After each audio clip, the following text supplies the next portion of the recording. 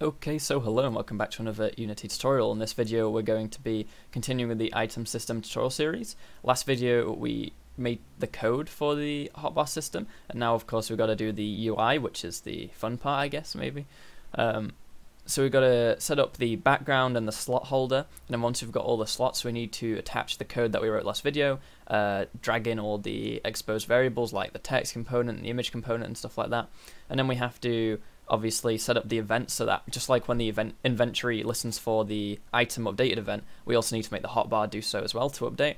And then we have to obviously test it by adding some items to our hotbar, adding some items to our inventory, attaching them to our hotbar, moving them around, and so on. And then that's pretty much going to be it for this video. It might be quite a short one. And in the next video, we'll move on to start coding the next system we want to do, whether that's going to be like a vendor system or whatever. I haven't quite decided yet, so we'll wait for the next video for that. But feel free to give ideas below, and I'll listen to those ideas perhaps, and just see what you guys want to make, because obviously this can go in any direction. It's an item system. It's very generic, right? You've got inventory and hotbar is pretty much what every game has, but some don't even have hotbars, some just have like inventories.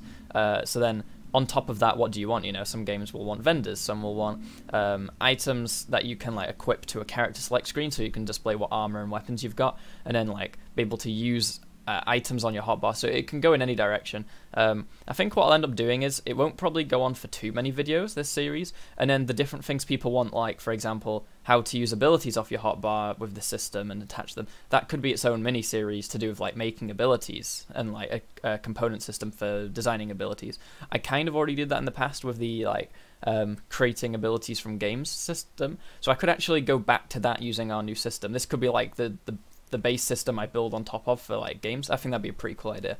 I'll have a think about that. But anyway, before we get into the video, I'd like to thank my patrons, with special thanks to Flow State Games, Average Morning, Thomas Huster, Remy Baldwin, and Phil Baum. If anyone else is able to help support the channel monetarily, then the link to my Patreon is down below. If you can't, then it would mean a lot if you could either subscribe to the channel, follow me on Twitch, all of the above. There's all the links to my social medias down below. So apart from that, let's get into the video. Okay, so first things first, we'll just start creating the UI object. So I'm going to create an empty game object and call it, you know, just like the inventory UI, I'm going to call it the hotbar UI, like so. And then on top of that, well, let's position it there and make it a prefab before we forget. So hotbar UI.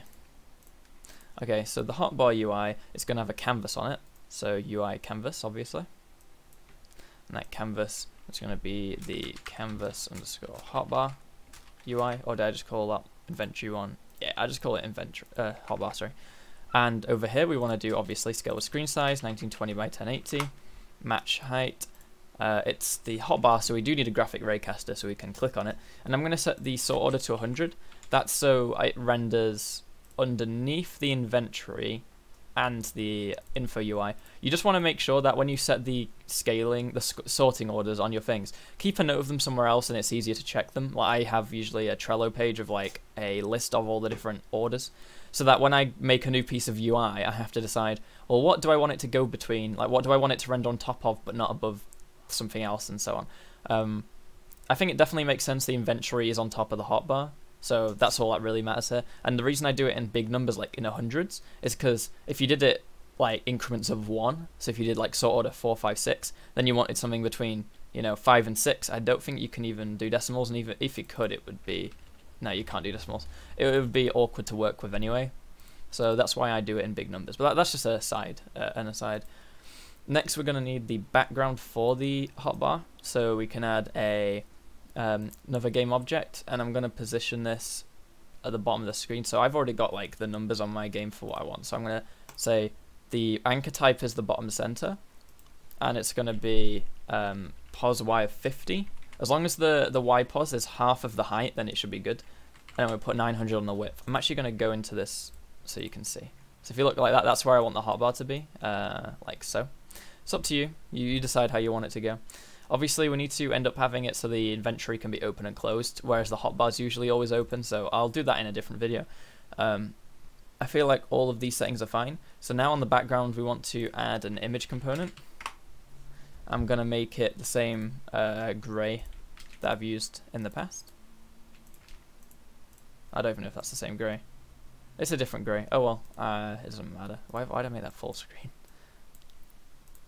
Anyway, I might just go grab that grey, or should I keep it a different grey?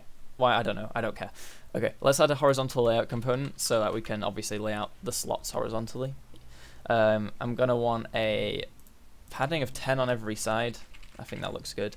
And a spacing of 10. It aligns with the middle center. And we match width and height. And what that'll do is it'll actually change the size of the slots to fit accordingly. But we're also going to be putting on... And we just need to make sure that the width and the height's the same, basically.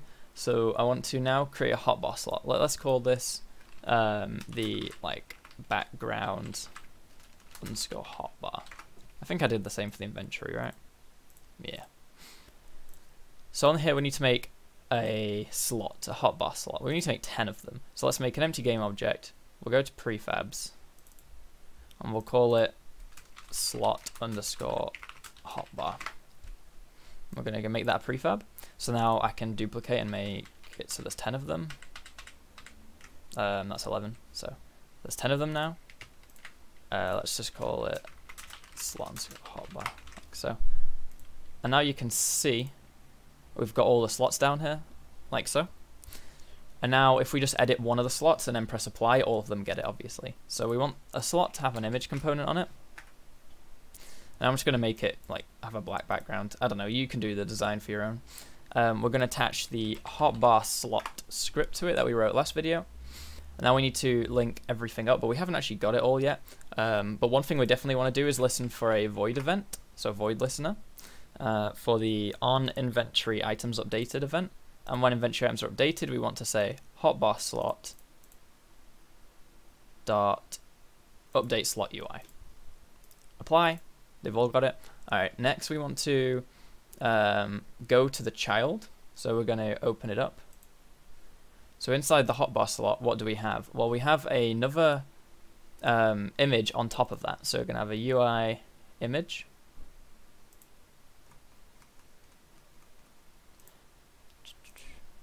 And this image is going to have a stretch like so. It looks weird in here. Let's go back into the scene view anyway. Okay, so we've got this image on top of it, but it should have a padding of some sort. So this image is going to be what we replace with the icon of the slot thing. Whatever we put in the slot is what's going to go there. For now, I just set it to none. We want to disable that image by default and only enable it in code when there's actually an item in the slot. So yeah, I've put 5 padding on every side. We want to add, as well as an image, a canvas group to it. And a layout element, just like we do with the inventory. When we're dragging stuff around, we don't want it to mess up our thing. So we say ignore layout, which means when we change it on the hierarchy and we're moving it around, it won't mess everything else up. And then we've made the hotbar item drag handler, just like how we made the inventory item drag handler. And we now need to reference the slot UI, so we drag in the parent. We need to reference the on mouse start and on mouse end hover item. And now that's all done, we can apply it to the hotbar slot. Everything will follow. I'm going to call this image the image underscore slot underscore icon, maybe. And then as well as having an item icon, on top of that, we also want some more things. So we also want the text for the quantity. So I'm going to create a UI text mesh pro text. And this we'll want to set to be the fallback font, at least. I mean, you can handle your own fonts. I'm going to say bold. I want to auto size it in case like you have tons of an item. I still want it to fit inside the box. I'll just shrink it. I say left aligned and bottom aligned. And that's pretty much all the settings on there. We just need to set the actual position now. So I'm going to say stretch the anchors and have a top of 40, a right of 2.5, and a bottom of minus 2.5. Now this is just what I found worked when I did it. So if I did that as like x10 or something, or 10, I don't know if I did x or just a number. Maybe the right padding could actually be 0. Let me just have a look at that. Oh, and the bottom padding. So the problem with the bottom padding actually is just with my font, even if I tell it to align at the bottom, for some reason it still does that, so I actually have to manually tell it, like, if I wanted that to be the bottom, then I'd have to go there. It's just a slight annoyance. So I can put like -5. I'll leave you guys to fiddle with your UI, but I'm happy with that for now. I'm going to leave that blank. Okay, and then we'll call this the text underscore item underscore like slot quantity. I'm just being very over the top with how I name things, just so it's very... So when I want to go find in my scene the, you know, quantity for the item slot, you know, you can find that easily. That's my idea for that anyway. And then we also will add cooldown UI, but not yet, because that's not... We've not included the code for that. So let's now go back to the hotbar slot and say override apply. So now all the slots have that. And now we need to actually link up on this code here that we attached for the hotbar slot. We need to drag in the item icon image, which is just the child of that. Reference to the inventory, which is a scriptable object.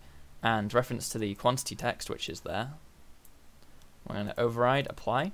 So now they all have reference to that. We can now apply the actual parent, so that's done. And now, possibly, hopefully, if we test, we'll see if it works. And if it doesn't, then we can fix it, obviously. So let's add to the inventory, right? So we're gonna go to the inventory. We're gonna say, yep, test add. Now if I drag this onto my hotbar, notice how it also tells me there what item I've got because I've got the script on it. If I drag it around, obviously it works, and I can actually put it on 2 slots, and obviously it just, you know, shows in the 2 slots. If I drag it out, if I drag it out of here, it says, are you sure you want to destroy 4x health potion? If you drag it out of here, it just goes away because it's just a reference. This isn't actually the object. And if I put that there and I keep adding, as soon as it goes into the other slot, obviously I've got 5 and 3. But here we use the function for get total count, which is 8. So it actually does display the full count there. And if I keep going, obviously it'll keep updating like that. So I've got 12 there, 16, and so on. So this is working pretty well. That's just how you want it to be. Obviously it tells you the max stack's 5 on there, but that's just for the inventory, obviously where we store the item. If I delete 5, that goes down by 5, and obviously in here I can still move them around, and so on. So that's pretty much it for this video, honestly. Obviously I said I'd keep it short. I will do something else just to end off the video. I'll show you the rarity thing I said I was going to implement at some point. I have done it in a previous video, but I'm going to re-implement it now. So we can quickly do that, just add a bit more data to our slot. I might also jiggle around the UI a bit. I'm not going to do that on camera. If you want to get the UI changes I do and all that stuff, the link to this is in my GitHub. You know, you can download this project and just go delve into it if you want. But yeah, I'm just going to do a bit of fiddling around, and then we'll get into the rarities. Okay, so I've just created a class for Rarity. Obviously, just go into Unity, create a new C# script. I've put it in my items folder and namespace, but that's all I've done. We want to make this a scriptable object. We want to be able to actually instantiate it in our project. So we want to create asset menu. We'll call the file name new Rarity. And we'll call the menu name items/rarity. And then down here, what data does a rarity have? Well, I'm just going to copy and paste it in because there's no point writing out again. We've got the name, so new rarity name, text color, so that's obviously what it's going to appear as on the UI when it displays this text. And then we have getters, so that we obviously can't change the data, we can only reference it, which is good. So we reference the name and the text color by returning it. And to be honest, I actually prefer now to write it like this more of the time, just the simple getters like that. If it's a getter, you just do equals arrow, and then it's just saying when you call name, you return name. Obviously, you can't set to name, you can only get to name, which is good. You could equally just write an actual get function, but it's just too much. It's effort. Why would you write a get function when you can just write that? So that's the rarity class. And now we want to move back to our item class. So if I go to items, a hotbar item doesn't necessarily have a rarity, but an inventory item does, okay? So here we've got colored name, and currently we would just return name because I haven't actually got around to doing that. So what we want to do is we want to use the rarity color around the text, essentially. So at the top here, we can say we have a serialized field private rarity, so just the rarity. And then for the colored name, what we want to do is we want to say, well, the hex color, we have to get the hex color, which is color utility dot to HTML string RGB, and we pass in rarity dot text color. So essentially what I'm doing is I'm taking in the color that we've set in Rarity and converting it into hex code, which is the way that it can display it in the text element. And then we want to actually return the string. So we'll say color equals hashtag hex color close tag. So that's going to make any text after that be the color. So we're going to pass in the name of the item. So that's going to be in the color we decide. And then we can close the color tag to make sure that anything after that isn't colored. So only the text is colored for the name. So now we can reference colored name in places. We also probably want to reference the rarity in certain places. So maybe we'll say public rarity returns rarity, like so. Okay, so what we're going to do in the string builder is we want to add before it builder.append. This is for the consumable item. Rarity.name.append line, like so. This is right. Wait, oops, this is meant to be append line. Color is green, use, blah, blah, blah, max stack, sell price, gold, builder to string. Okay, so now what should happen is if we, save all, go back to Unity, we'll make a folder at the root of our project. It doesn't matter really where you put this, and we'll call this Rarities. Then here we can make a new items rarity and just call it like rarity underscore common, and you get where I'm going with this. So common, uncommon, rare, epic, legendary. So now I'm just going to go through these and rename these. I'll speed up the video while I do this, and then also I'll just set the colors for each of these rarities and the names up here, so you can do this at your own pace.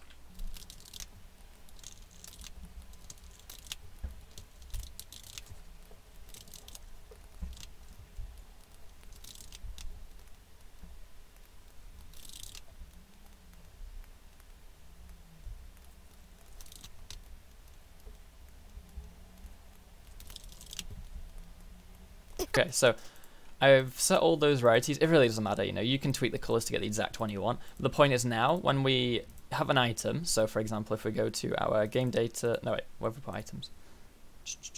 Resources, items, consumables. Now it asks for a rarity, so I'm going to say, well, a health potion, or consumable test health potion, whatever, is actually a common item, right? So if I said it was common and press play, and then I added it to my inventory, don't worry, we'll add easier ways to add stuff to the inventory soon, but if I mouse over it now, the health potion text is in grey, it's quite hard to see, and it says common under it, so it says health potion, common. Now if I went back to that health potion, and I said, actually you're rare, now when I play the game, and add it to my inventory, as you probably guess, the text will now be blue for it. So, you see how it's blue there? Actually, wait, I've got an idea. I'm pretty sure because it's like a scriptable object. If I just changed it live here, it would actually change it on here. Yeah, so it's health potion yellowy orange, which is usually legendary.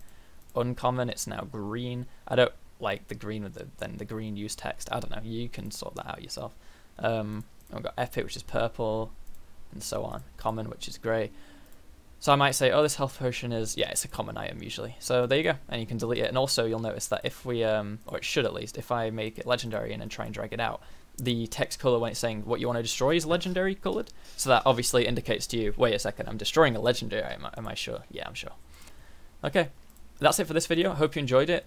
Stay tuned for the next video in the series. Feel free to leave ideas below about what kind of game dev stuff you want me to cover or what kind of videos you want to see, because I'm all open ears. Obviously, yep, check out all my social medias and help support me if you can, if you'd like to do so. But apart from that, I'll see you in the next video, and goodbye.